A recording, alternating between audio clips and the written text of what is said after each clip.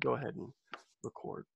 So welcome everybody. Today is Friday, June the 5th, 2020, and we are gathered here together in our virtual Zoom room for Friday morning men's group.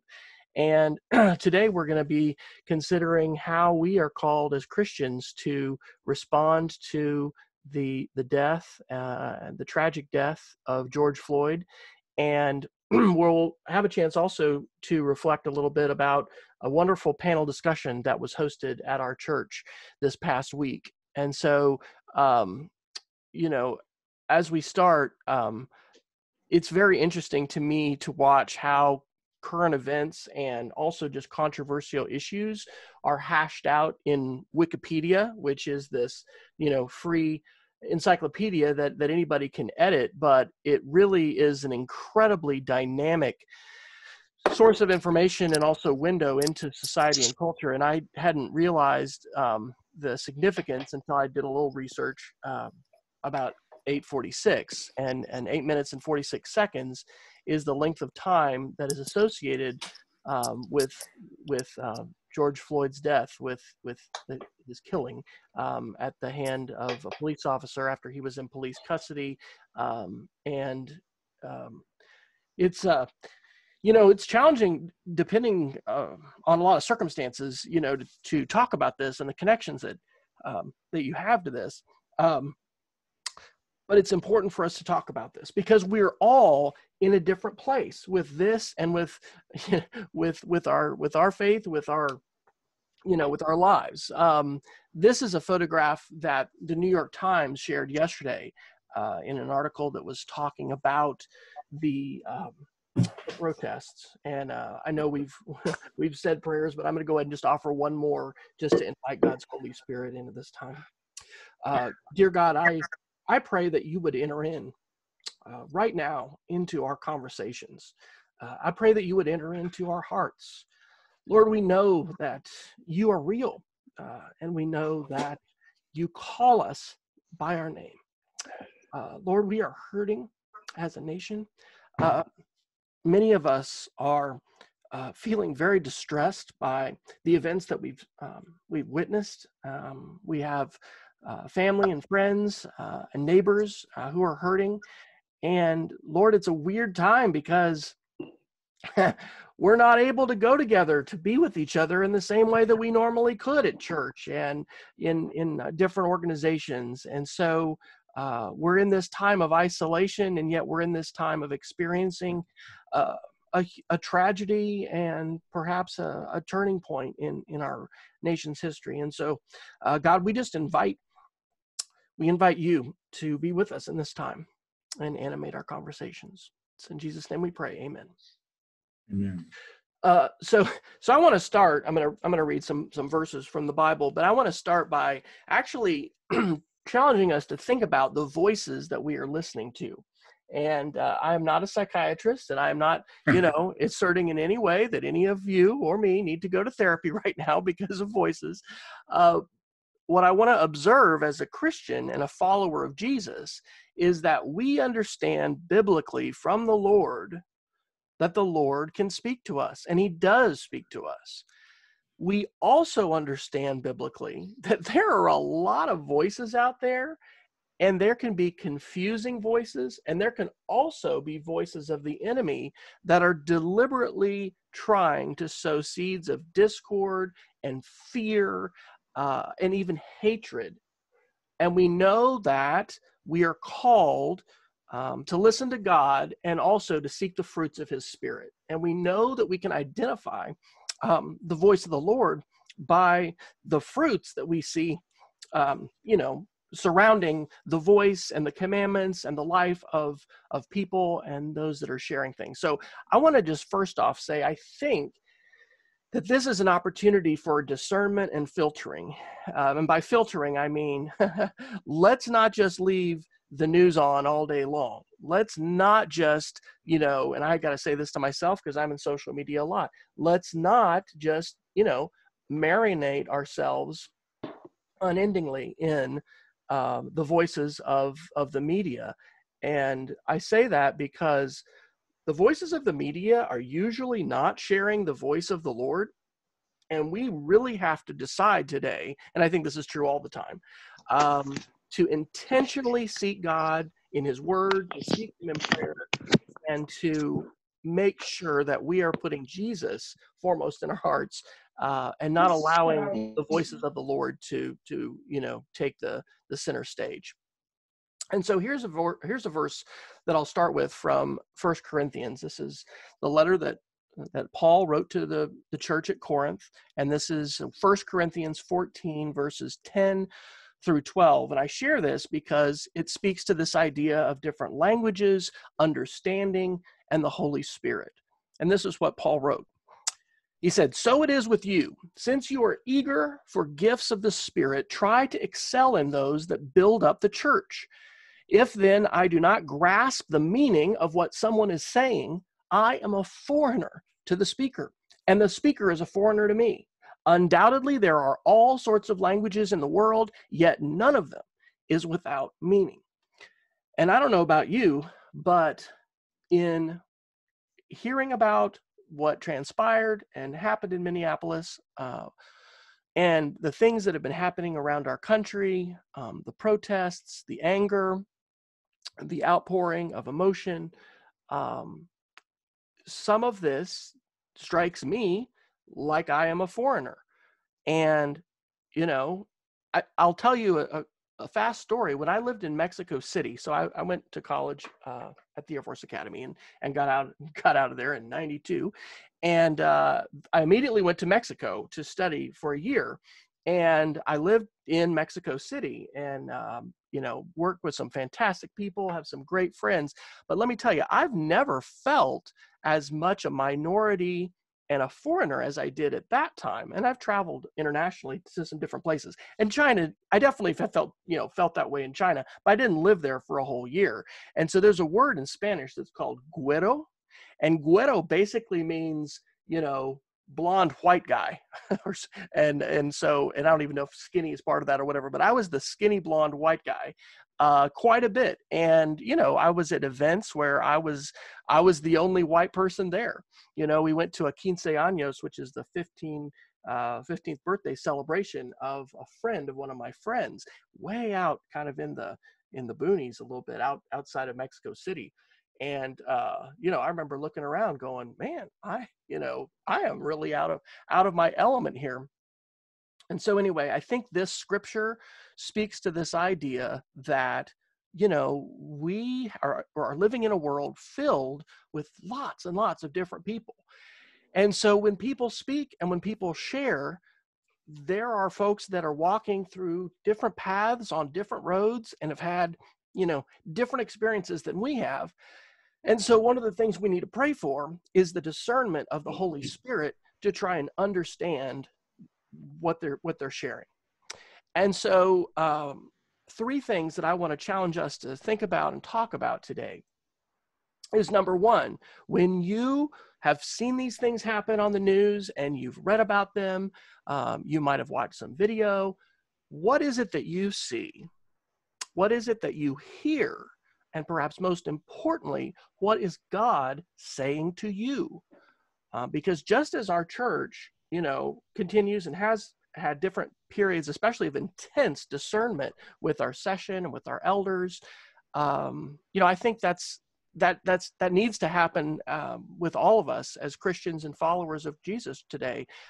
We always need to be asking God for guidance on, God, where are you leading me? What are you asking me to do? But let's make no mistake about this. God's Holy Spirit is at work among us. And we can and should invite him to speak to and guide us. And by the way, this is really good news, because it is easy, I think, to become, if not depressed, to become pretty despondent and to become pretty down when you see what's happening. And this is something that Jim Cymbala, which I'm going to share a quick little video from him here in a minute, he reminds us, let's not put our faith in men and women. Let's not put our faith in human beings, because people let us down time and time again. The person that we need to put our trust and faith in is the person of Jesus Christ and his God. And again, you're probably not going to get that message by simply turning on the news. So one of the great things about living today, of course, with the internet, there's bad things and dark things, but there's also good things, is that if you put in something like,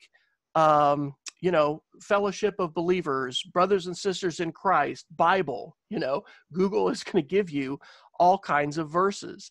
And so here are a few. Romans 12:5. So we, though many, are one body in Christ and individually members of one another. 1 John 4:20, if anyone says, I love God and hates his brother, he is a liar. For he who does not love his brother whom he has seen cannot love God whom he has not seen. 1 John 2:10, whoever loves his brother abides in the light, and in him there is no cause for stumbling. Proverbs 17:17, a friend loves at all times, and a brother is born for adversity. And man, look at that. Didn't what Mark say just, speak to that idea? I've been thinking about this week that, one of our prayers needs to be that leaders will step forward. We think about President Lincoln in the dark years of the Civil War in this country. And I think most people generally think of Abraham Lincoln as a fantastic president. He was a Christian, and he was a believer. He was a follower of God. And the adversity of the Civil War, if it hadn't been for that, we might not have known all these things about President Lincoln and have known his character. And so adversity, challenging times, test us. It molds us, but it also provides opportunities, for us to step forward in faith. 1 John 4:12, no one has ever seen God. If we love one another, God abides in us, and his love is perfected in us. Galatians 3:28, there is neither Jew nor Greek, there is neither slave nor free. There is no male and female, for you are all one in Jesus Christ. And I'm not going to read the rest of the verses, but again, we need to marinate in this. Okay, and I'm going to use that word marinate. I don't have a picture here of meat, but I've really gotten into barbecue and smoking a little bit. I was encouraged last week when we celebrated the life of Dan Tubb by the talking about barbecue. And let me tell you, brothers, if any of you, when we have the chance to start traveling again, want to take up that torch of let's go to some good barbecue places in Oklahoma, and we'll decide together, whether they've got the best. I will sign up to be in that, on that trip. Because, one of the things about preparing good barbecue is that it takes time. And the preparation of the meat is sometimes just as important as the process of cooking it. And so that whole process, God is calling us to be in. He is calling us to not just have made a profession of faith one time and then just go about our life like we did before. God calls us to be transformed, and we understand that, God's word is one of the primary tools he uses to transform us. So amidst current events, amidst lots of voices, marinating in God's word, and specifically, I think, seeking these verses that speak to our fellowship as believers, right? There is no black or white. There is no male or female. There is no nationality inside the Church of God, the Church of Jesus Christ. So I want to share a little bit with you from this guy. How many of you grew up watching Kareem Abdul-Jabbar play basketball? Some people believe he is and was the best basketball player in the history of the game. Absolutely phenomenal. And of course, he also happens to be African American. And he had an editorial in the Los Angeles Times this last weekend, I guess. This is from May 30th, where the title of it was "Don't Understand the Protests." That what we're seeing is people that are pushed to the edge. So I'm not going to read the whole thing, but I'm going to read just a little bit of this. And these are Kareem Abdul-Jabbar's words. What was your first reaction when you saw the video of the white cop kneeling on George Floyd's neck while Floyd croaked, "I can't breathe"? If you're white, you probably muttered a horrified, "Oh my God," while shaking your head at the cruel injustice. If you're black, you probably leapt to your feet, cursed, maybe threw something, certainly wanted to throw something, while shouting, "Not blankety blank blank again." Then you remember the two white vigilantes accused of murdering Ahmaud Arbery as he jogged through their neighborhood in February, and how, if it wasn't for that video emerging a few weeks ago, they would have gotten away with it. And how those Minneapolis cops claimed Floyd was resisting arrest, but a store's video showed he wasn't. And how the cop on Floyd's neck wasn't an enraged redneck stereotype, but a sworn officer who looked calm and entitled and devoid of pity, the banality of evil incarnate. Maybe you were thinking about the Karen in Central Park who called 911 claiming the black man who asked her to put a leash on her dog was threatening her, or the black Yale University grad student napping in the common room of her dorm who was reported by a white student. Because you realize it's not just a supposed black criminal who is targeted, it's the whole spectrum of black faces from Yonkers to Yale. You start to wonder if it should be all black people who wear body cams, not the cops. What do you see when you see angry black protesters amassing outside police stations with raised fists? If you're white, you may be thinking they certainly aren't social distancing. Then you notice the black faces looting Target and you think, well, that just hurts their cause. Then you see the police station on fire and you wag a finger saying, that's putting the cause backward. You're not wrong, but you're not right either. The black community is used to institutional racism inherent in education, the justice system, and jobs. And even though we do all the conventional things to raise public and political awareness, write articulate and insightful pieces in The Atlantic, explain the continued devastation on CNN, support candidates who promise change, the needle hardly budges. But COVID-19 has been slamming the consequences of all that home as we die, speaking of African Americans, at a significantly higher rate than whites, are the first to lose our jobs and watch helplessly as Republicans try to keep us from voting. Just as the slimy underbelly of institutional racism is being exposed, it feels like hunting season is open on blacks. If there was any doubt, President Trump's recent tweets confirm the national zeitgeist as he calls protesters thugs and looters, fair game to be shot. And I'm not going to read the rest of it. I'm just going to go here to the end. But here's what he says at the end. What you should see when you see black protesters in the age of Trump and coronavirus is people pushed to the edge, not because they want bars and nail salons open, but because they want to live and to breathe. And his concluding statement is, what I want to see is not a rush to judgment, but a rush to justice. So I'm actually going to modify here because I'm talking too much, and this happens sometimes because I'm a teacher. We have each, I've seen different things and we have heard different things. And so I want to go to our breakout rooms now in just a second.